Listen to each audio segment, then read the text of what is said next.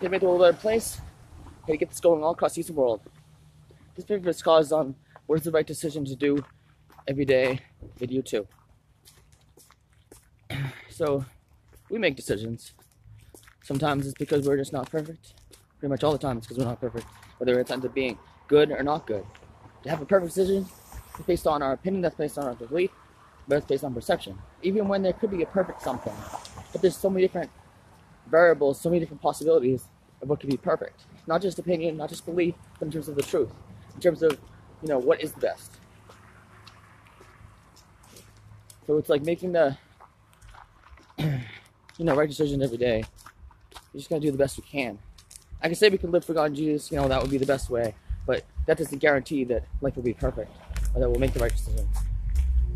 Even for people who don't believe, so where do they stand on, living for God and Jesus and right decision, even when I can hope that everyone will become a born-again Christian, will come to know God and Jesus as the Lord and Savior. But what is the right decision? Well, just do the best we can. Have faith. Love all unconditionally. I would say the best decision of all is just to continue to love. Continue to be positive. Continue to try to do the right thing. Continue to live every day. Try to have the most positive, loving life we can. For others, not just for ourselves. For the whole world. For all life. So let's love all unconditionally. Let's make this world better. Let's be amazing. Let's be amazing for everyone. Be a part of the cause. Let's make the world a better place together.